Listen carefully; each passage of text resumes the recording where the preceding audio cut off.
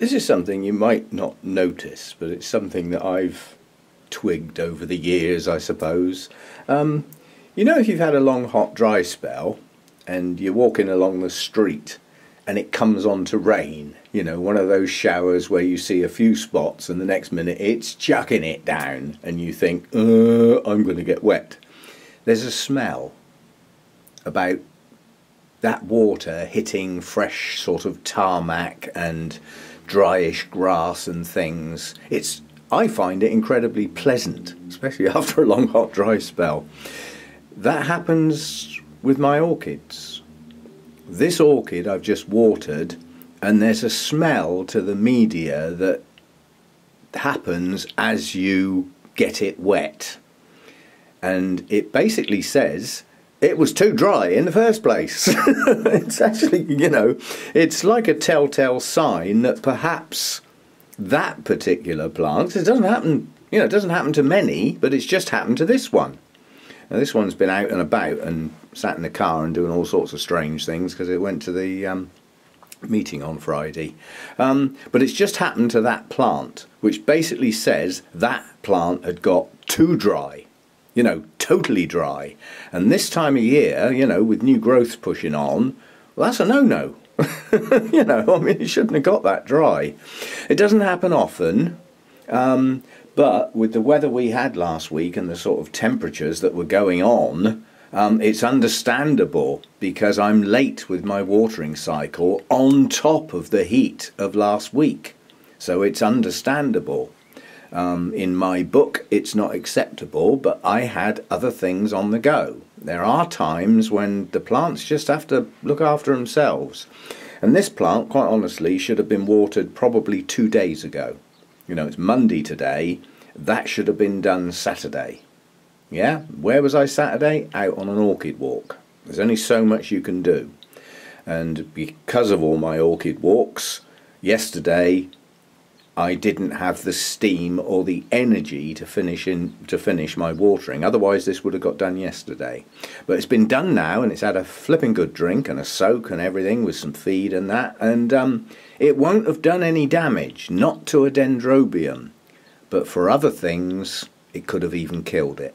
You know, if that had been a Masdevallia, gone totally dry, in that heat, the roots would have frazzled. Tiny little fine hair-like roots could have frazzled. Restrepias, same thing. So, you know, take care when your weather changes. When there's a dramatic change in temperature on the up. Because things will dry out faster. You know, the plants are gasping for hydration. Keep your humidity high around them. It helps. It slows down the rate of transpiration, the rate of loss of moisture from the plant. But it still needs to be able to take in more at the base. You know, that's important. So, you know, watch your weather changes. The same happens at the other end. You know, if we had a particularly warm autumn, the days are getting shorter, so the plants are slowing down, slowly but surely. They're not growing as fast, they're not as active. And then you might get a cool spell.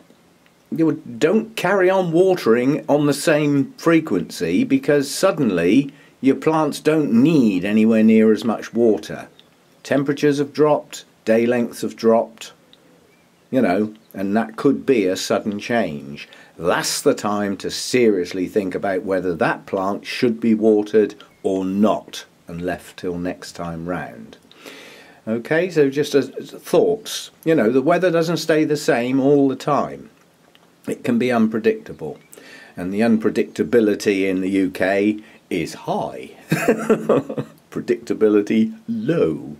It's like today, there were supposed to be bright spells, not a flipping light. It's been raining, it's dull, it's overcast, and Mr. Sun is hiding up behind the clouds and doesn't look like it's going to show its face all day long. I may be wrong, it might brighten up later, but yeah, so unpredictable weather. The bright weather we were supposed to have from Saturday lunchtime onwards, which is why I went to a butterfly haunt, didn't materialise.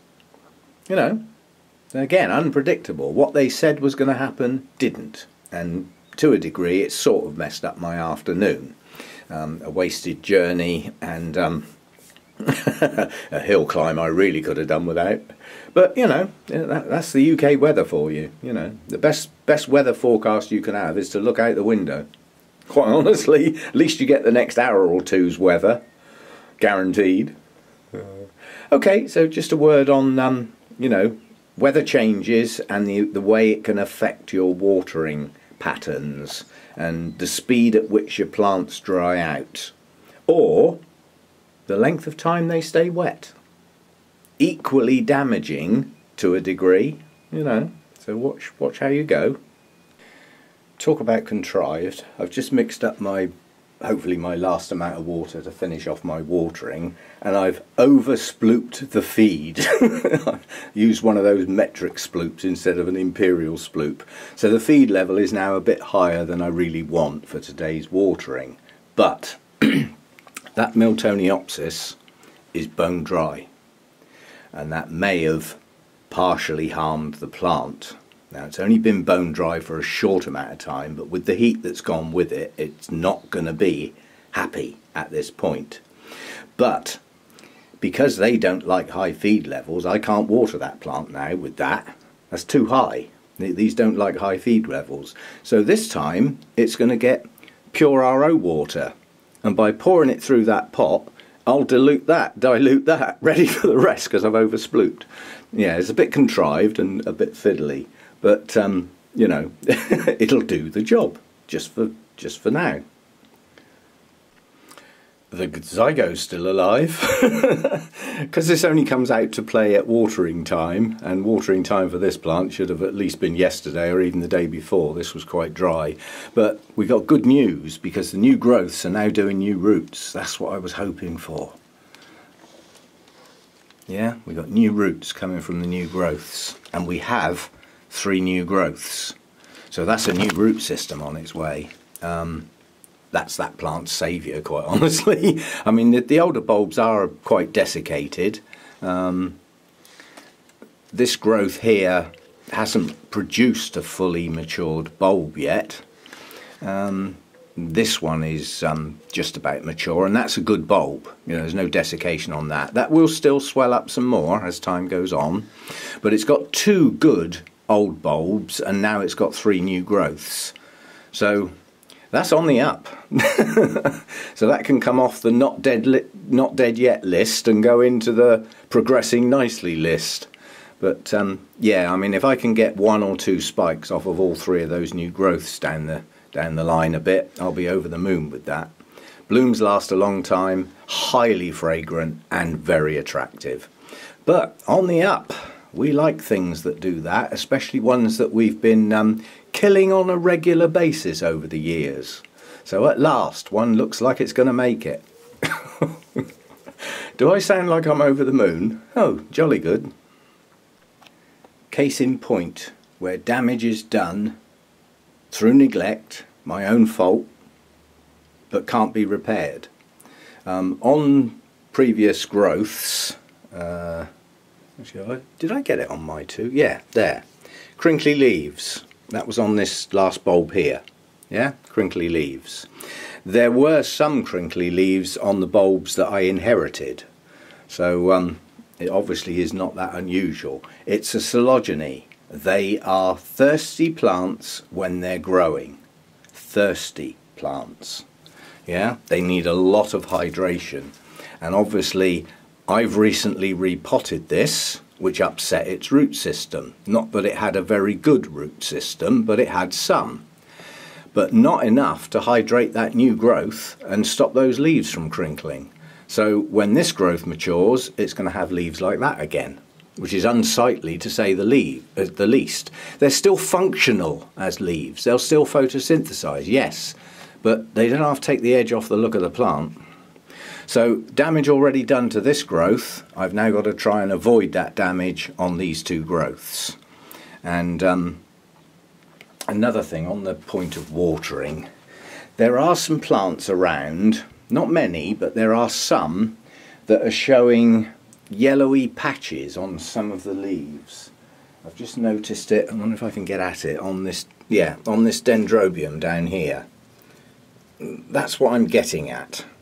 these are yellow patches. Now it's not sunburn, you know, that plant's a dendrobium, you'd have a job to burn that unless you just put it out in the yard.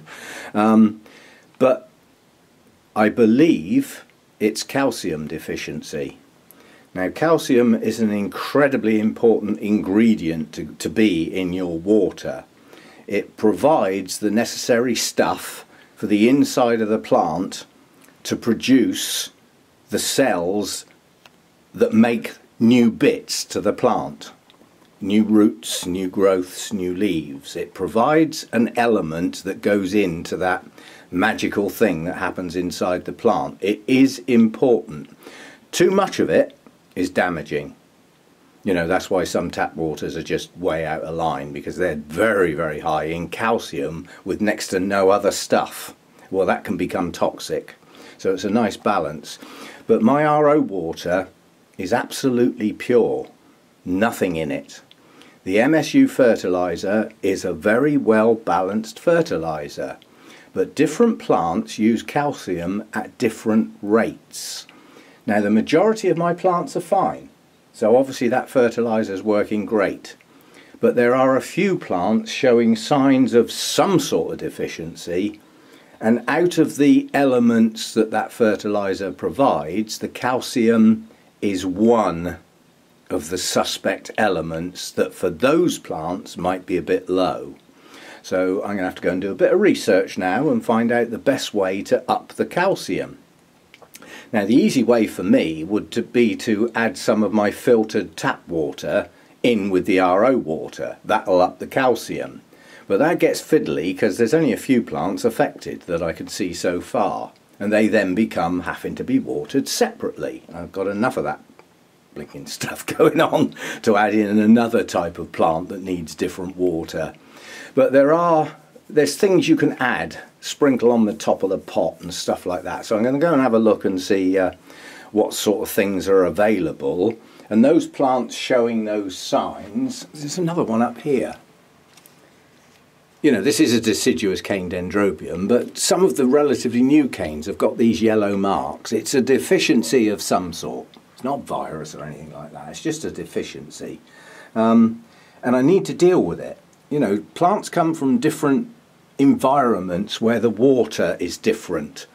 Certainly in the Paphiopedilums, there are some that actually like quite alkaline medias and, you know, water. So that they would have to be watered with something different or have something added, one or the other. So I'm going to go and have a look at that and find out what I can get some, and then just try adjusting the balance on those plants and see if it makes a difference. Because obviously those yellow patches, if they're extensive, those leaves aren't photosynthesizing anymore. So, you know, it can cause a problem because you then got a downhill spiral because the leaves aren't doing their job properly, the plant's not getting what it needs, which means it's not going to produce very good new leaves, which are then going to get, you know, it's a never-ending cycle that could end up losing you a plant. But that is nothing to do with what I've just been talking about, calcium. That's just actual lack of hydration. Nothing more. Down to me. Recently repotted in Orchiata bark, which dries fast. So instead of watering that plant with the others as I go round, that one needs keeping separate and watering far more frequently and not allowed to get anywhere near dry. Too late for that one, but in plenty of time for those two. So action required, or I'm just going to continue getting that. Once it's got another new root system from the 3 new growths, the problem will probably be over, because by then the Orchiata bark won't be as new as it is now and will stay wet longer. But this one needs watering more often. It's as simple as that. So my own fault. I'll take credit for that. Not that I like doing that sort of thing. I don't like crinkle leaves in my grow room. But, you know, that's down to me. Neglect. And I've also noticed that the older pseudobulbs are pretty damn desiccated. They weren't that good when I got the plant. But I don't want these two going down the same path. Yeah? So, yeah. Water more often. It's shouting at me. I need water, and you didn't give it to me, so I'm going to crinkle me leaves. Nah, nah. Yeah, well, you're going to get drowned now, mate. Quick look at some of the cattleyas while they're down. This is the young mint orange that I took a little bit of a risk with on the repotting front. But I knew it would do better out of the pot it was in because I knew what was in it. But it is starting to produce new growths, and that's what I was after. Right down there on the end of my finger, new root growth. So might not have been, it's more guess than real judgment, but I just assumed, hopefully, that it would be okay, that once the spikes had been taken off, it would trigger the plant to do a spurt. Now, it could have been one of those plants where the bulbs actually have to mature before it pushes out new roots, which would have, you know, put the plant in a bit of danger, but it did have some reasonable roots, so a risk was worth taking. This is one happy cattleya. It's growing roots exactly as I was hoping my cattleyas will do in the holy pots. All over the place. Down in the pot, out the holes, over the side, I don't care what you do. But it's a happy plant, produced loads of new roots, and it's got one nice strong new growth on it. I'd prefer to see another one. That's the third ant I've seen. Unfortunately, he's hiding. Every time I turn the pot, he runs around the back of one of those bulbs. But it's no good me trying to deal with the ants that are in the grow room. I've got to deal with the place they're coming from outside. You know, I know exactly where they are. They're in a corner where they get in under the paving, and the woodwork on that corner was rotten when I converted the grow room, and there's going to be ways in through those little gaps in the wood, even though I did my best to fill up all the holes. That's where they're getting in, and that's where they need to be dealt with, outside where the nest is, and whack 'em. So that will get done shortly. I can't do it at the moment, it's raining. And another cattleya. Oh, just this is Laelia anceps, and since it was taken off its mount and put in its pot, it's doing a root growth spurt, but more importantly, it's also growing two new growths. And those two new growths are off one of the old back bulbs, not off the lead. This was the lead. This was the one that had the blooms on, the ones I forgot to take the picture of, one of my favourite all-time cattleya types, and I forgot to take a picture. And I got a long wait for some more blooms, but I got videos with it in. But yeah, so I mean, this one's coming on now. So I'd still class it as recovering, but good new root growth. Not much of it, but enough. And two new growths that will then produce more new roots, which will get that plant going again. But this is the one I wanted to talk about. This was the big blousy magenta one that took the second in that show. I got told off for my dirty leaves. You remember I said things like these marks? That's residue from the insecticide basically, and I didn't clean them off properly, otherwise they said it would have got first. I know now. But this one's got new growths just starting, but the most important thing is it's got new roots there and down in there. Now I can repot it. That's what I've been waiting for with this one. But again, it was a hope that once the bloom's finished, oh, there's some more coming down here, look. So we've got the new roots. That's what I was, oh, there's another new growth in there. Oh, you cheeky devil. I'd missed that one completely because it's tucked in the middle of three bulbs basically. So I'd missed that one. Yay! So it's got a new growth up in there. And it's got one just starting there. It's just splitting the base there. So at least two new growths, and that one there probably three. So that needs getting in a holy pot now, where it can stay for years and years and years and produce hopefully magnificent big magenta blooms like it did last time. At last, I've been waiting for that one. There's hardly any repotting left to do, and this is the last one of my cattleyas that I've been hanging around for. So we get that one done, and then that's all my cattleya types in holy pots with big chunky bark, ready to do their thing. There's a few other things went in holy pots, and there's a few more to go, but yeah, that's the last one of the bigger cats. So let's get that one done shortly. There's no rush. You know, I mean, that can go a week or even 2. But when I get a chance and I do some more repotting, that one definitely goes in a holy pot. At last. Been waiting for that one. While we're on the subject of cattleyas, guess which 2 leaves were closest to the glass? Watch your cattleyas. Everybody says, oh, they need highlight.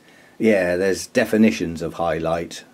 And cattleyas are quick to burn, excuse me, if they get a little bit too much. They don't need a lot too much, they just need more than they were getting over quite a short period, and you will get light burn.